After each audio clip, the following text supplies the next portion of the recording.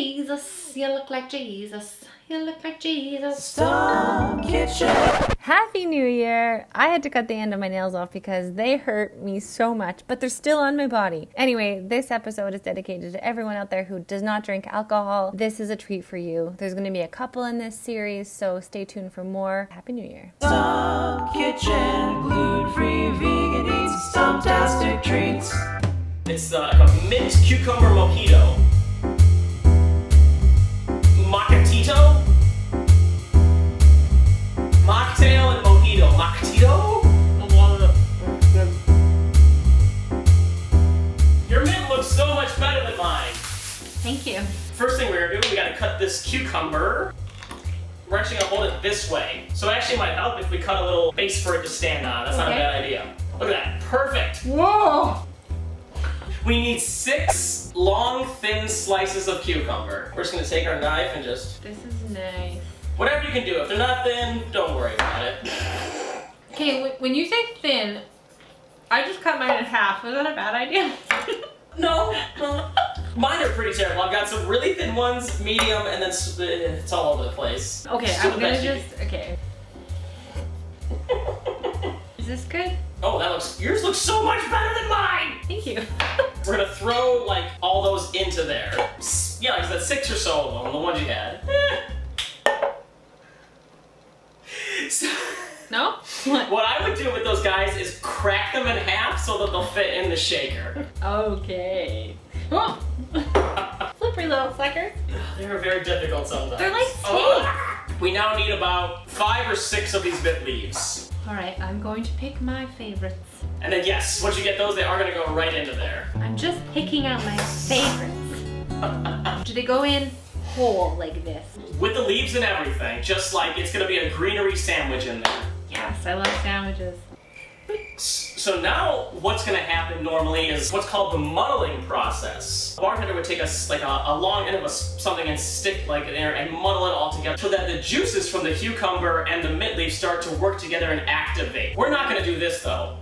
I think we're gonna have to muddle it this way because there's no other way to do it. Get all up in there and just muddle. Oh, just push it like as hard as you can. Yeah. I feel like we're at the spot, Ryan. Oh, and you can smell that mint starting to come out, right? Yeah, you totally can. The cucumber has just enough water to activate everything. Hey, Brian.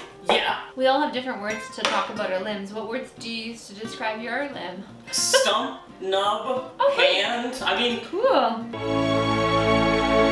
Look, Brian's hair is magically in a ponytail. So now we have muddled our mint and our cucumber into here. Oh, yes, we have. We are going to get another lime because it is the greatest fruit ever. And we're going to cut this bad boy in half again. In half? Generally, 1 lime should get you about an ounce of lime juice. That is good to know. We're just going to go ahead and go right into this bad boy because we don't need to measure that out. We don't need to measure that out. I was gonna say, if we were adding booze, we might measure some things out, but without that, who cares? Nice. I just love these little lime pancakes it makes. It's just so much fun. Like a little bro. I'm really thankful for this juicer because, like, to do all of this by Stump would be very tiring. Half refreshing and half painful. Now we're gonna bust out agave syrup. Yeah, I got it. It's kind of like a honey molasses type of thing. That's exactly what it is. Yeah. Do we use the tiny hat or the big hat? The tiny, which I believe is a ½ ounce on yours, right? Yep. So we're gonna put a ½ ounce of agave into this drink.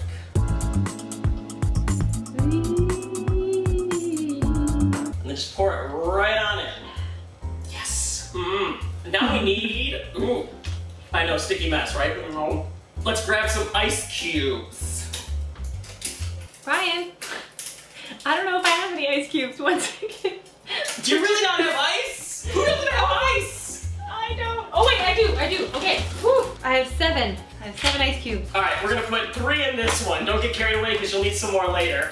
Okay. I'm so sorry. I have ice. I don't know what I was thinking. Holy crap, I just realized that we have the same ice cube tray. Okay, there's 3. We'll need just a regular, like a glass, like a 16-ounce, whatever you want to call it. Well, remember how you were like, make sure you get a glass, and I was like, yeah, I got glasses. Okay, I don't, but I have this plastic thing. It's because, okay, listen. The closest thing I have to a glass is this mason jar, which doesn't, well, maybe it would work. I could try it with this. Experiments on Stump Kitchen, it's all right. I don't think that'll work. 1 second, I got one more thought. What about a wine glass? Is that appropriate? Oh no, that'll break, that's bad. All right, Alexis. Who doesn't have glasses in their house? Me. I think this is gonna work. What's that? It's a mason jar. As long as it forms a reasonable seal. It has a seal. I don't know how reasonable it is. I brought this upon myself. I'm scared. Yes!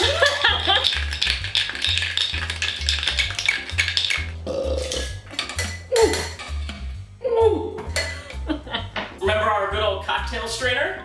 Yeah, good old bunny ears. Normally at this point, I would say to add a couple ice cubes, but for you, I might hold off on that. I can take them out of here. Here's one. Okay, I can only find one, so we have an ice cube in here. Now we're gonna place it on top and then pour out just the liquid, as you'll see come out like that. Oh, yes. Now we're gonna add club soda, seltzer water, just regular old just carbonated water. Got it. Club soda. And then you're just gonna add as much as your heart desires. Okay.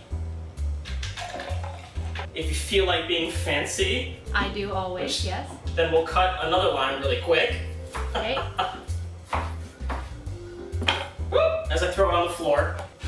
Take one of our strips of cucumber that might be remaining.